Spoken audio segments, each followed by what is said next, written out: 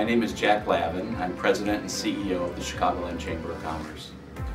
The Chicagoland Chamber of Commerce is a membership organization. We have over 1,000 members, and we work with companies to help them make connections to grow their business, to be the voice of business when we're advocating, whether it's at the Chicago City Council, state legislature, or Cook County, to make sure the voice of business is being heard.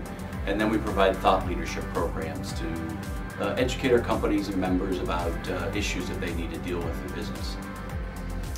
The biggest challenge that I've ever faced in my current role is really constantly innovating.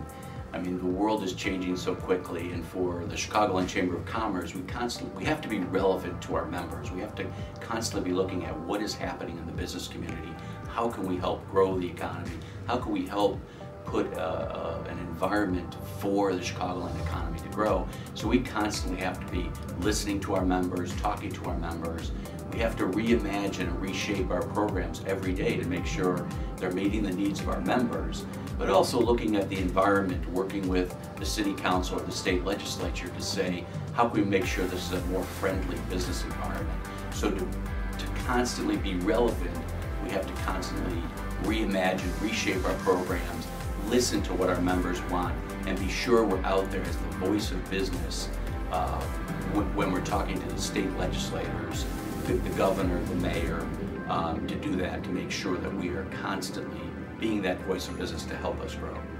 One of the challenges, or the biggest challenges I've ever faced in many of the jobs I've been, is coming into an organization that has been leaderless or needs new direction or is floundering. I did that when I took over the Department of Commerce and Economic Opportunity. We needed to reorganize, we needed to come in. But in order to reorganize, you need to listen to all the stakeholders on what's going on. Same was true when Governor Quinn, as Chief of Staff to Governor Quinn after the previous governor left through impeachment, we had to listen to folks. What do we need to do? And we listened, and we passed the largest capital bill in the history of Illinois. We were right in the Great Recession, so we had to have the capital bill. We had to take President Obama's recovery efforts and work those into the state. But how are we going to maximize the economic impact of that? The tollway modernization, a $12 billion program. How can we maximize the investment that's made so we can create the most jobs and economic opportunity for people? What differentiates our culture from our competitors? We are constantly trying to listen to our members, give them the greatest value proposition that we can, and really to make sure that we're out there advocating for them every day. Be the voice of business.